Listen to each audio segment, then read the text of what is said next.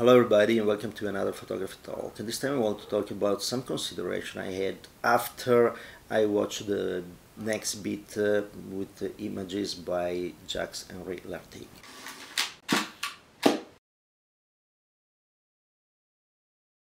Before we begin, as usual, if you want to support the channel, please put a like, subscribe, share with your friends, put everywhere on the social media. And if you want to do something more, check out my books, Lasting Photographs, novel, beautiful reviews, Photography Dive Manual, everything you need to know about photography, and Inject Fine Art Printing. Last Saturday was a beautiful spring day and I decided to take a little trip in the Langhe region. And I went first of all in Alba, that is the main city around there, is 50 minutes from my home here. And I went there because the Ferrero Foundation, yes, Ferrero is the same that produced Nutella, they have a beautiful foundation, and there was an exhibit of photographs by Jacques Henry Lartigue. It was a beautiful show, and it was very interesting and made me think a lot about photography, where we are going, and so on. If you don't know Lartigue, go online and check it out. It's beautiful, beautiful photographer, or just get a book like this. And to show you a photograph that probably you know because it was on every photography manual, is this one of the distorted car. This was used on every photographer manual to give an example of what we call now a rolling shutter. At the time was just the distortion caused by the vertical or horizontal curtain of the shutter. So that's one of the most probably known images by every photographer that read a book about photography, but is known for other beautiful pictures. And by the way, online you can go to lartigue.org, and there's the website is the foundation dedicated to Henry Lartigue, and there are a lot of pictures there. I don't show the images here because I don't know exactly if it's possible for copyright reason and so on. So just go online and check it out. One thing that is important is to go to exhibits, because it's absolutely important to see the images in their reality, to see the prints, to see the original prints, how they were made, and so on. We tend to look at a lot of photographs right now online, and that's probably the worst way to do it, because we see a digital conversion of an analog world, and that changes the things a lot. But that exhibit was fantastic. And by the way, it was very curious because Lartigue was born in 1994 and he died in 1986. And so he had a very long life in a period with a lot of things going on, because we are talking about crossing World War I, World War II, and so on. So it's a very interesting. But the things that really impressed me was one, the feeling that I had from the photographs of the joy of life. It is something that I don't see in modern images. I give you an example. For example, here it's very common right now. Every moment there's an exhibit with Steve McCurry images, and okay, they are the opposite. I was looking at these images, and they are so full of joy and so natural. And the choice of the subjects for Lartigue, he was just photographing what he had around. He was photographing his family, his friends going on his bicycle, or his brother going with a little cart down a hill, or these kind of things. And he photographed the life in Paris and so on. He photographed what he had around himself. And he photographed everything with a lot of humor and a lot of joy.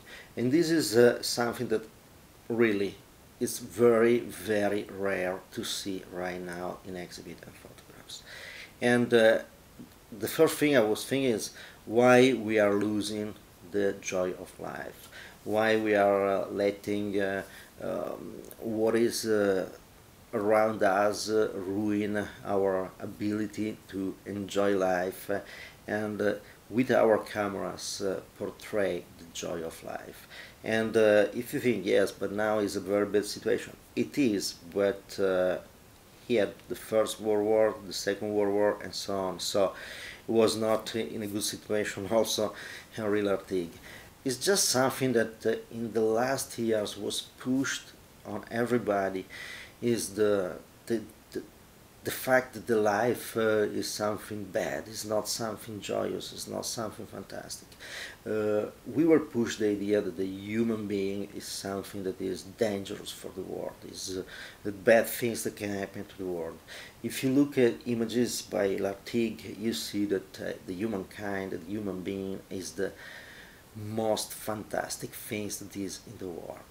Life is fantastic. So it's something that is very different now, and we are losing it, and we are losing it also in photography. It's impressive how much photography changed in that sense. It's very difficult to find images that express joy. You see a lot of images now that express something that is narcissism, first of all, because you see a lot of images of the Milky Way with the photographer, the silhouette of the photographer, or these kind of things.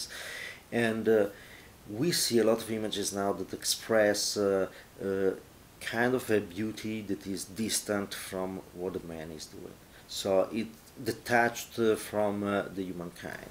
You see natural photography where nature is these beautiful things, the man sucks, on all these kind of things. So you see a relation between the humankind and the world. This is not a positive relation. But this was just an idea. The other things that really made me think is the quality of the images. He started photograph in the beginning of 1900. So the technology was not that good, but still was fantastic. You look at the images and you think, wow, this is beautiful, why cannot we do the same?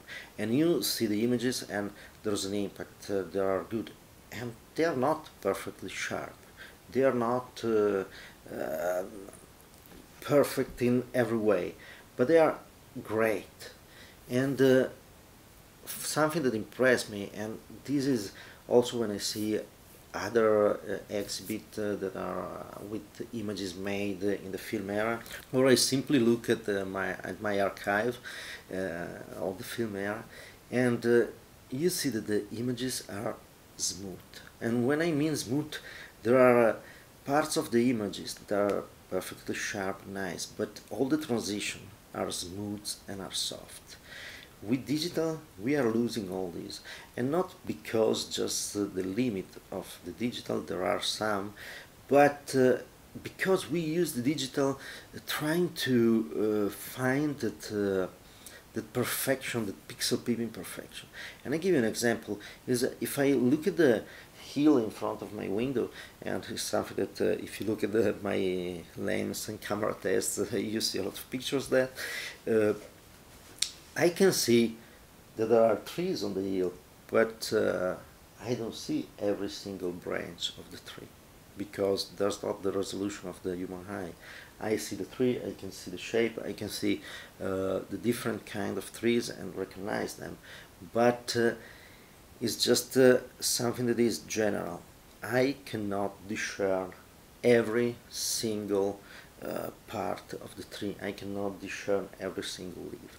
But when I use digital camera, I test the digital camera, I take the picture out of the window. The first thing that I do is to go 100% and see if I have that sharpness. And the sharpness for me is, oh, I want to see every single leaves or something on the tree.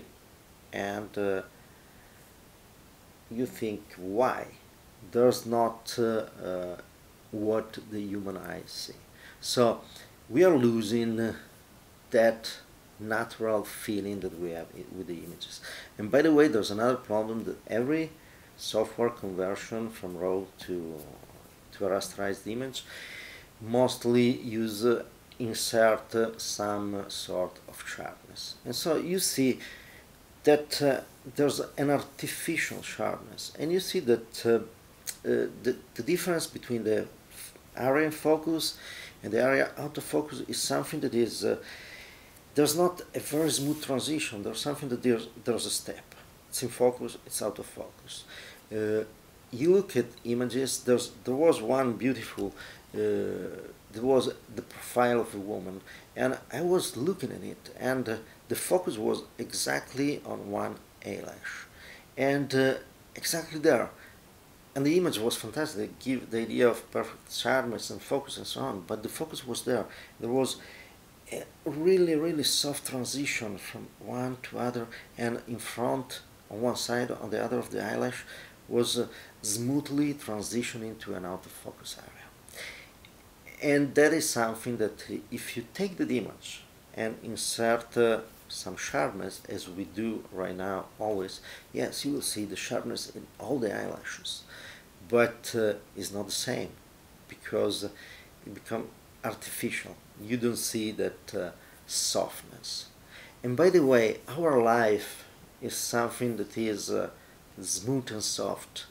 I don't mean that we don't have our lives. I mean in the fact that we transition from one situation to another. There's usually never something that is so square and sharp. The square is something that is artificial. If you see an angle, it's something artificial.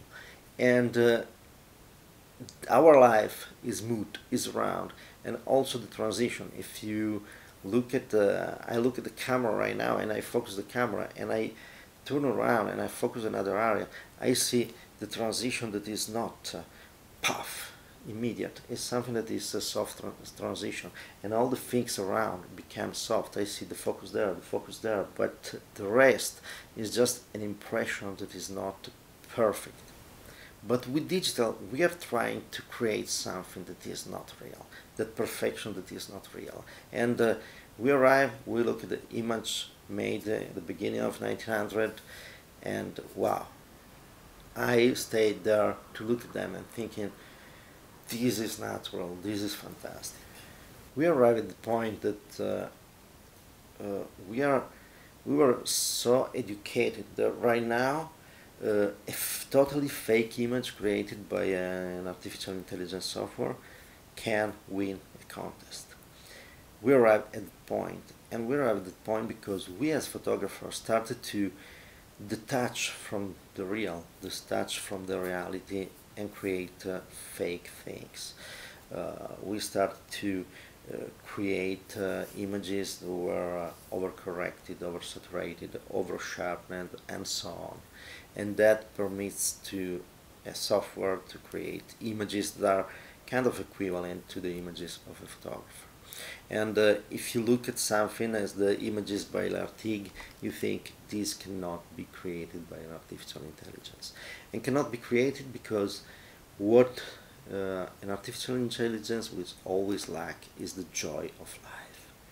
And the joy of life is something that is absolutely human. So these were just my consideration.